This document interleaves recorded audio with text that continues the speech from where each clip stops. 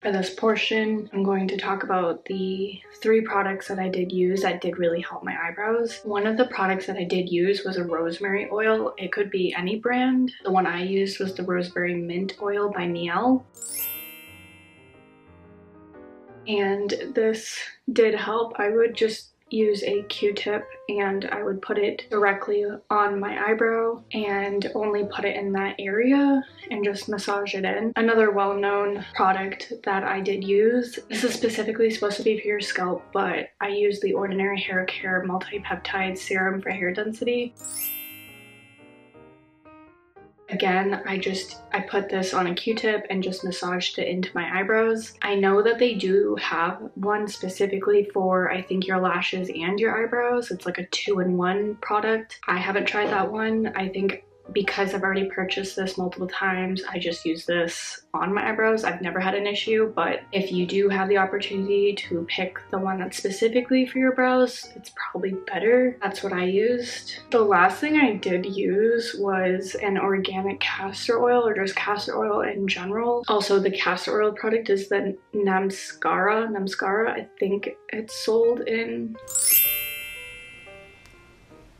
or drugstores, but this one is 100%. Most of the time you're gonna want to, I've noticed you're gonna want to dilute, you know, an oil. You don't want it to be 100%, so probably would dilute the castor oil before putting it on your eyebrows and mix it in with something that can not have it be so extreme. I put this on a Q-tip as well and massage it into my eyebrows. I never mixed all of these 3 products together, but I would kind of just rotate all these 3 products and massage them into my eyebrows.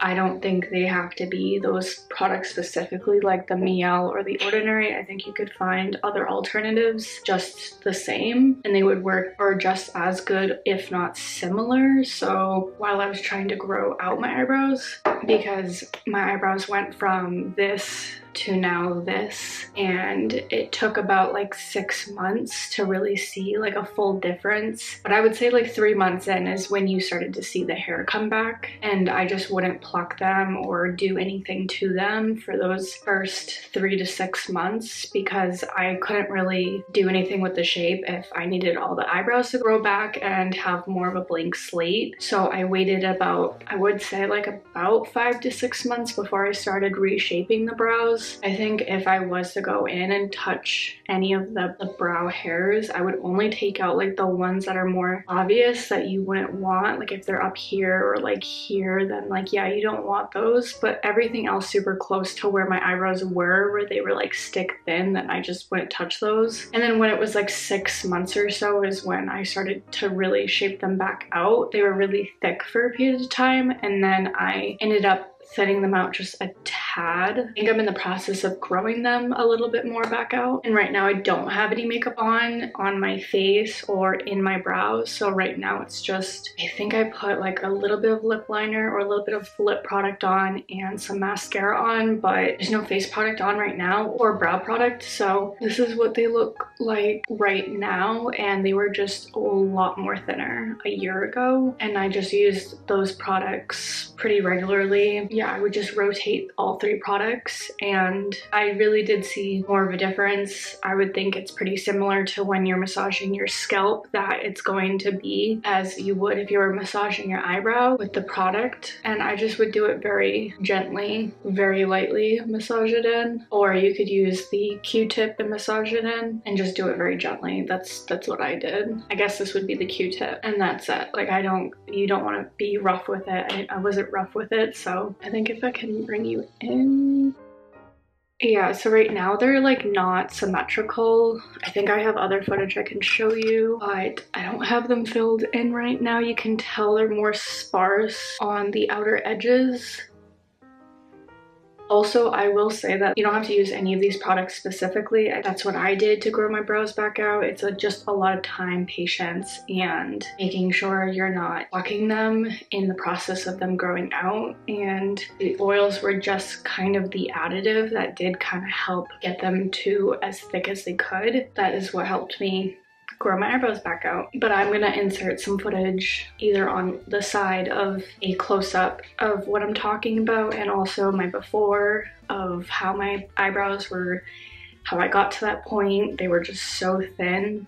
I don't know why I had like eyebrow blindness where I just thought they looked better thinner, or I thought they maybe would have lifted my eyebrows or lifted my face.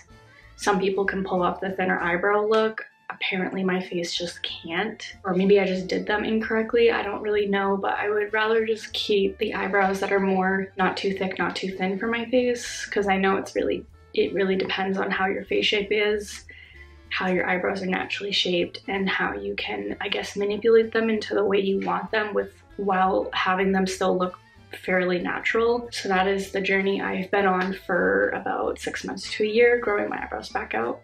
Also, side note, I'm sure there are better alternatives to the products I mentioned to put on your brows. This is just what has helped me. I can't say that it's necessarily correct or how much validity it would help everyone else's brows or anyone else that is dealing with the same thing I was going through. This is just, again, what personally helped me get my eyebrows as thick as they could, or I could get them back as thick as possible, or how fast I could get them back as thick as possible. I definitely think it just helps. The oils definitely helped increase the circulation when I was massaging them. If not, it was just helping me remind myself to do that, to increase the growth of my eyebrows. So take that with what you will. That is what helped me. So I will probably put a headband on so you can fully see my eyebrows look like without any makeup distorting it or filled in.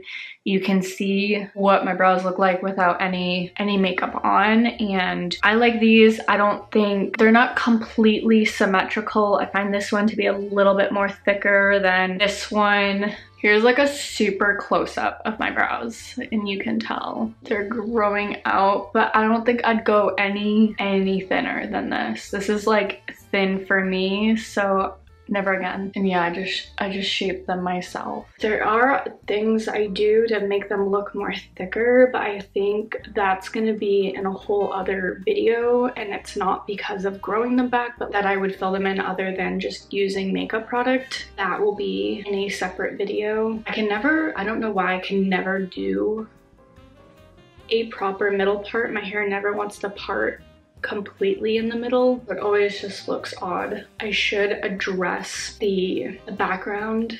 I usually film in front of this white backdrop, my closet. That is the usual setup for me. I just figured to get better lighting, I need to get closer to the window that is in front of me. I also have my lighting above turned on, and I have a light source over here. Usually I will have a light box on top of the camera. I just figured to get a better quality video, because you saw my last video, I didn't realize how grainy the footage was until I started editing it, and I really didn't want to go back and refilm it because it took an hour to try on all those clothes. Anyways, doesn't really matter.